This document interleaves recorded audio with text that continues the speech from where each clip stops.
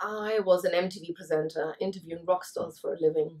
You know, the likes of Mick Jagger, Robbie Williams, Annie Lennox, etc. And I met a famous Muslim by the grace of God, really. You know, who had just won the World Cup for Pakistan. It was Imran Khan, former cricket captain, and he became my Islam teacher. You know, he was my introduction to Islam. So here I was working in this industry where it was the motto was, if you've got it, flaunt it. You know, the entertainment industry, and now I was suddenly learning about the concept of modesty. You know, how it's actually more dignified for a woman to cover her assets and not show them to everybody. Even now, I wonder in business meetings, you know, why do women have to wear mini skirts and show their cleavage? You know, whereas men are fully dressed, and I find it very degrading almost and exploitative. You know, that women have to, you know, always look sexy, sort of thing, to be recognized, to get somewhere in life. And so that is something I changed very first of all when I just discovered Islam. You know? And it really was, in the end of the day, after researching for 3 years and meeting so many Muslims, asking a lot of questions, meeting scholars, meeting ordinary people, traveling again and again to Pakistan and back. It really was for spiritual reasons that I converted. You know, I was intellectually I was already there.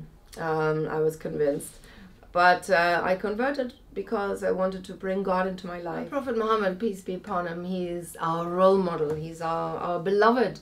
You know, we love Muhammad, and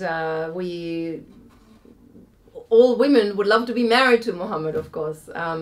You know, we love him because the way he treated his wives, the way, you know, he was so romantic with his wives, you know.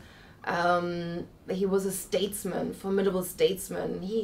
You know, he was so caring and so gracious and so full of love for everybody. In England, generally, it is a very positive experience. You know, people cherish eccentricity, you know.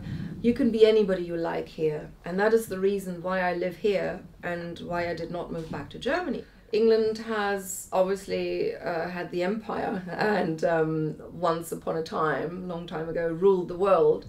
And, you know, that kind of international outlook is still present, you know. So that is perhaps also one reason why Muslims have you know, are in a better position here in England. You know, they say England is the best place for Muslims in Europe, and I wholeheartedly agree. In Germany, the situation was different.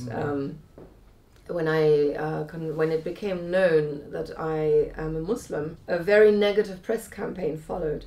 You know, I was an award-winning TV presenter, like a popular icon over there, and suddenly, you know, I was accused of being a supporter of terrorism.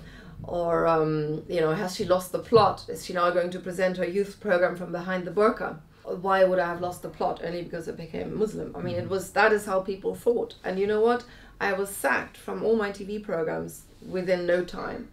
And I kind of lost my entertainment career in Germany just for becoming a Muslim. I never really came back properly on German television. Islamic values are compatible not only with German values, with all European values. Islam is a religion for all times and all worlds, and therefore also for Europeans, you know, in our day and age. I'm the living proof.